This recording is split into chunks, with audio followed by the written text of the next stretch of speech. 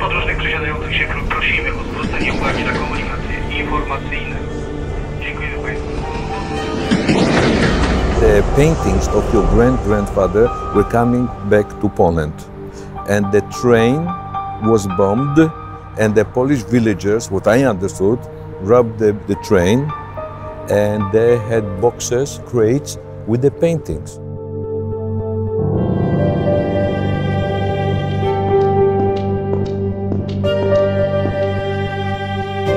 I'm looking for the work of my great-grandfather, Moshe Ranetsky, and I'm wondering if you've ever seen work by him. He was a Jewish painter in Warsaw in the interwar years. Somebody told me I should come to Kolo Bazaar and that I might see something, and so I'm curious. Impossible. Impossible. No. No, never. Okay.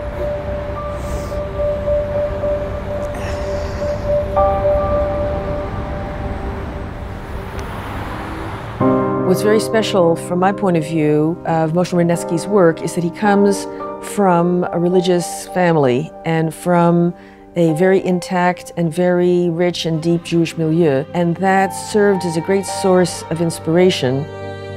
It's the traditional world refracted through a modern sensibility.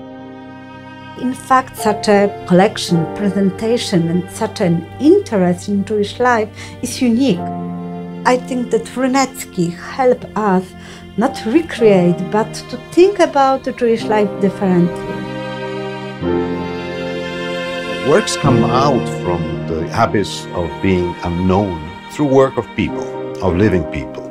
Through your work and the webpage that you have and the research that you are doing, I think this is always the mechanism. When I learned a number of years ago that not only had other pieces survived, but that you guys had 52 of them, it was this jaw-dropping moment. It's amazing. He's my great-grandpa. Okay. You know, I think that some people, when they come looking for paintings, are here to reclaim paintings. I'm not here to reclaim the paintings. Yes, of course. I'm here as a historian. It's still a possibility that we can find somewhere, you know, new pieces in Poland. I have never seen this one. That's fantastic.